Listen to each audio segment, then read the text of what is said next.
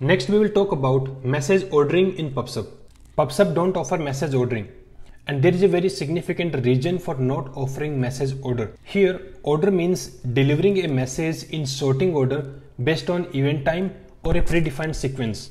When we talk about a single machine and a single user, it is easier to decide message order. But when we deal with multiple machines, it becomes quite complex process. To understand the situation, let's take some example. This is how a simple message delivery looks like. Here, there is one publisher and one subscriber, and the messaging service is processing the messages. Publisher is sending messages M1, M2 and so on.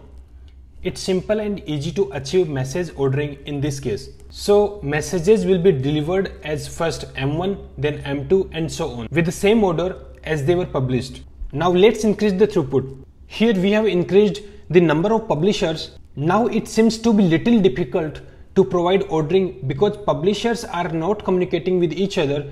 So the messaging service has to handle orders, and that would increase the latency. We are using a single subscriber and it would also take some time to process the message. So again latency would increase. After some time, messages would be in backlog and subscriber would not able to process in comparatively with publishers. So let's increase more subscribers. Now we have multiple publishers and multiple subscribers. It would become the challenge to maintain the orders because the consumer is not a single subscriber. Also, each subscriber can take its own time to process the individual message because of the network and the processing power. If we go a little bit deeper, PubSub has a very complex architecture inside that contains multiple servers, multiple load balancers and a storage system. So a single message can travel from any load balancer and any server. That would make it difficult to maintain order. So order and scalability with low latency are quite opponent to each other. If we want to achieve scalability with low latency, then we have to be non-reliant on orders, which is why PubSub service doesn't offer in-order message delivery. Any solution that enforces strict ordering of messages is going to come at expense of performance and throughput. No matter what message delivery system you use, you should only depend on order when it is absolute necessary. Whenever possible, design your applications to avoid a dependency on message order. You will then be able to scale easily. Sometimes order can be achieved during data processing.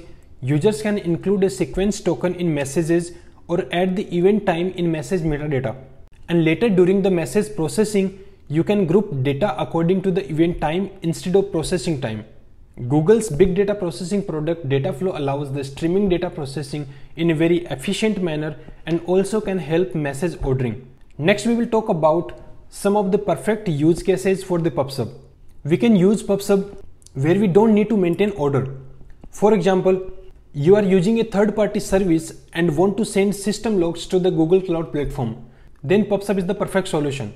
Order delivery services can use PubSub to store all the operational events, and Google has great products like Dataflow, BigQuery to perform analysis on terabytes of data in seconds. PubSub can be used for data streaming from IoT devices. Sensor events of cell phone towers, driving vehicle tracking devices can directly stream data into PubSub. PubSub can be also useful for Android notifications.